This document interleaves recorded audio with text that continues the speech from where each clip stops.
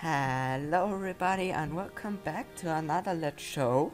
Today is a little bit of a different one because I recently built a little residence of mine. Now this is completely fictional and it's supposed to basically be my, if I were rich I'd probably own this kind of thing. And as you can see it's quite large. So many people around me also had their own little builds, so I needed to have more on myself, and so I sat down for like a week or two, and now I have this to show for it. And something else you may have noticed, my old microphone quality is back. That's because I finally managed to figure out what was the issue. Just realized I used the wrong microphone and in the settings, so that was the problem. So, yay for good audio quality again. Anyways, let's start with the tour. I'm gonna be going floor-wise, so I'm gonna start on the main floor. Now this doesn't have any basement, because there's so much attic space to get lost in anyway, so you don't really need one. And it's also better for floods and stuff like that to not have a basement. It just really has more headaches than it brings. As you can see, I just entered the main lobby. It's nothing really that special. I don't like this really extreme grand stuff, but has some nice grand atmosphere, and this is a bigger version of the Titanic reception room chandelier. That's basically the enlarged version of it, because you gotta have something like that. This is a little bit of a reference for those who get it. Good job. We're gonna start in this wing. This is the west side block. Now I'm gonna be pulling up two things I put together where you can see a little bit of the layout. So the building we are in is the west block. Then there's the east block, and connecting it is the entrance we just were in. And coming out of the east block is the northern wing, and on the other side, where there is no, in the western wing, there is a residence, which is not for me, but it's for guests. So that's where the guest house basically is, and with stables and everything and some other nice amenities. The west block is the private area and the rest is public. And now we're in the west block, meaning this is private. That means we have a study here. This green study is my study, as you can see, because green is my favorite color, so it's my study. It's got this huge round desk thing. It's really nice and has an amazing view to the front garden, as you can see, with excellent views really. It even has like this little ship model of the SU Österreich. It's gonna be my yacht, so of course you gotta have that. You got some books because it's a study, of course. And over here's the red study. These are actually connected. Here you have two smaller desks, so if someone else from my family wants to study, they can do it here basically. It's a secondary study area. Now down here we also have the red bedroom. Now each bedroom here is pretty much identical other from the color. It has some benches, a bed, some seating, a few books, and each of them has a private bathroom, as you can see, and each of them has the same bathroom because we don't want to discriminate. On the other side we got the white bedroom. As you can see, it's not very special, it's just a white bedroom. Going upstairs, we got a more special bedroom. The green bedroom is of course my bedroom, as it's double the size as the other bedrooms. And yeah, it's very luxurious, even more benching, seating, a lot of books, as you can see. A huge triple bed with a little desk thing here where you can put up a TV to watch in bed. Yeah. And an even bigger bathroom. It's very luxurious. On the other side we got two other bedrooms. The yellow bedroom, as you can see, and on the other side we got the blue bedroom. And that's all of the private bedrooms for family and stuff. and that's the private quarters. We won't get to that anymore. Walking over here, we get into public areas. This is like the reception area, basically, with like an orchestra stand over here to entertain the guests. A fountain in the middle, because you gotta have that. A lot of seating, and we now get into the main attraction, ballroom. As you can see, it's absolutely massive. It's inspired by the mirror hall in Versailles, as you can see, with a lot of mirrors. And it has a lot of windows as well, and there's obviously an orchestra stand and a lot of space for dancing, obviously. A lot of these rooms here are 2 floors high, so the second floor really doesn't have a lot of space, because a lot has been taken up by these main rooms. We have a north wing colonnade. This is basically your like balcony area where you can look onto the off gardens and even go onto it. We'll get into that a little later in the tour. And next to that, we have the main dining hall with beautiful stained glass windows, a humongous fireplace, yeah, for atmosphere and for the warmth. It's really nice. And 2 ships on paintings, my Wilhelm and my Arctic, as you can see, 2 of my recent ships. Yeah, it was a little interesting to design them. Now we go into the Crimson Drawing Room. This is basically your extra lounge for the guests, I guess. And they have got a piano over here, a lot of books. But for more books, you go into the green library, and it's also kind of a reading writing room. So yeah, another room for them. And at the very back is the blue library and museum. So this is a secondary, more antique book library, plus the museum. So my ASL history is also documented here, as you can see. Yeah, it's a really big library, and as you can see, also 2 stories high, with ladders going to the books, so that's a nice detail. And now we get into the residence, aka the guest room area. They got their little more private library over here, with like a little bit of seating. They got like their little study over here, so they got it quite nice. They got a nice swimming pool area over here, as you can see, with a nice sun through the window. It's so a little more modern amenities, because this is modern time, even though it looks old. That's because it looks nice. We got some horse stables over here, as you can see, for 4 horses. They can be here and enjoy life. So that would be the first floor of things. Now let's get into the second floor. Now this floor is less interesting. It's more over there, it's residence, but over here it's more. Now we're gonna get into the servants areas in the main building, at least, because there's not a lot of sleeping quarters. They're mostly over there and over there. Over here is most servants.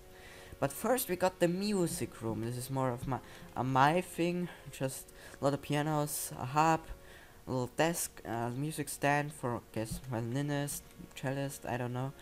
So I guess for recording stuff, and yeah, a collection as well, I guess. Very basic. Now we get into the hallway to the servants' quarters. As you can see, it's getting very bare bones now, because we make our way into the servants' quarters. As you can see, there's a kitchen over here to serve everyone. It's very small, but it works. There's a food store right next to it. It's very simplistic design, just so it works. Basically, we got a dispensary, we got a clothes washing room, we got an equipment store, as you can see, for like, I don't know, a lot of equipment, I guess skiing stuff and everything, and I guess gardening and everything. We got a linen store, so a lot of, yeah, behind the scenes stuff going on over here. We got the servants' dining room, as you can see. It is quite nice, actually, and this is where the servants dine. And yeah, that would be everything in the main building, because over here and over there, this is the dining hall. Over there is, behind the servants' dining room, is the blue library and museum. So because those here are 2 stories high.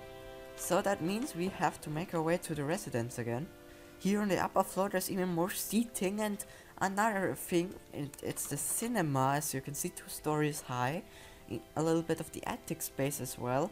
And yeah, this is where you can watch movies, and it's very modern stuff here, obviously. And yeah, the guests get to enjoy a movie night every once in a while, I guess. Now we get into guest rooms. Here the hallway is a little bare bones, but we get a little lavatory over here for them. They don't get private baths. Now each room here is named after like an area in Austria. So this is this Asteria room. This room, there's more rooms. Yeah, there's the bathhouse, for example.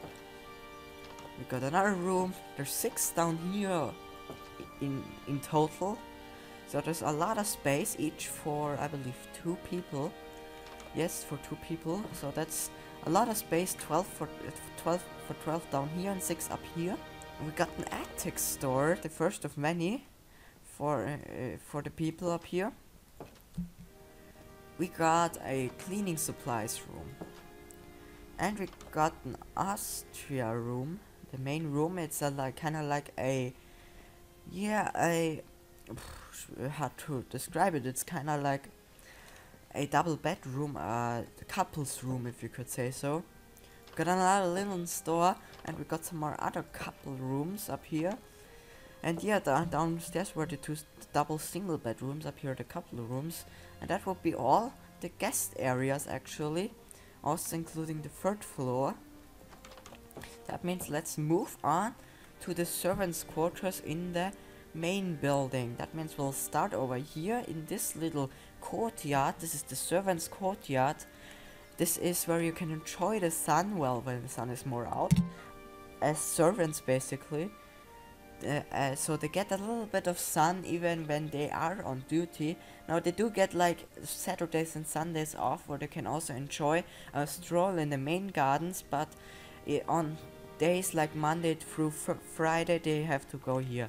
Now surrounding this are attic stores again, as you can see, incredibly creepy. Yeah, definitely horror movie worthy, with the small windows, or dark, barebone light, a lot of storage. Yeah, it's a little scary. Let's get out of here. We got these massive windows at the main part. Even with another attic store, I guess this could also be like a little bit of an observatory with the big building, big windows, I guess. So yeah, could put up a telescope and everything. Now you get into some of the servants' quarters. We got the chauffeur and head chef in here. It's a double room. These are rare actually. Most of them are single bedrooms. Here got some cooks. We got some more cooks, and that would be it. We got some linen rooms again, because we gotta need some linen rooms. Even more linen rooms. And we got the lavatory and bathhouse. It's pretty massive, as you can see. And it got a very nice bathhouse with 2 side windows looking out onto the four gardens, I guess. We got another linen store, can't have enough of that, and we now got the butler, so you can see a little bit nicer. And now we got the 12th servant. Now each of these servants' rooms are actually identical, as you can see in design, so let's not get into them because they're boring. And yeah, let's get into more interesting stuff, like the main social area they get. As you can see, they have like a little bit of seating, they have like a billiards table, they have a roulette table, they have like a little beer garden area with like a little, yeah, a pantry area and stuff, just to enjoy life when they're not on duty and just have fun with everyone, and yeah, not think about their work too much, and yeah, get a nice rest. We got another attic store up here with a nice little, very long here. As you can see, there's a little bit of a bulge. That's because this is actually the fireplace from the dining hall going all the way up. Now going here, this is a little more interesting. The chief servant's got a little bit of a bigger room, as you can see, with a nicer window. And here is also the stairwell going down to like the kitchen and stuff. We're now on the Ile-de-France floor. And there's more servants and there's more attic. Yeah, a lot of attic stores, so I guess you could hoard a lot of stuff up here. That's why also why, like I mentioned before, there's no basement, because it just really doesn't make any sense. And there's one last attic store up here, and yeah, that would be it actually. It's a lot of space, a lot of rooms, but yeah, it's also not the biggest. But let's finally go into the gardens. The 4 gardens have like this little drive up where the cars can park, with this main fountain with like this little hut things. And you got this main cafe over here where you can enjoy this evening set. This is a really nice view, by the way. And this area is a little empty because I didn't really know what to do with them. Hi llamas. And these back gardens are a little more interesting. These are like to stroll, another main fountain. Yeah, a lot of trees, because trees are always nice. Didn't have enough space for 20 million of them, but there was enough space for a few. There's a little bit of a pathway for the horse stables going outside. Over here is the little study of the residence building. There's another tree over there actually, a little decorative tree. And the aft exit, because there's 2 exits. Yeah, that would be the entire perimeter of the building. As you can see, it's pretty massive. And I hope you enjoyed this Let's Show. And yeah, if you like content like this, check out my Normandy smoke room, my shipyard and my shipyard Let's Show videos, because they are very similar to this. And yeah, and there's also other videos you can enjoy, in-depth videos where I go in depth on ships actually, which are more than an hour long most of the time. So if you want to, I don't know, activate one of my videos in the background while building something, or something, you can watch one of those in your free time. And yeah, if you like this, leave a like. Maybe comment what other things I could do, and perhaps I'm always open to ideas, because it's hard to find ideas actually. And yeah, subscribe if you want to, and yeah, goodbye.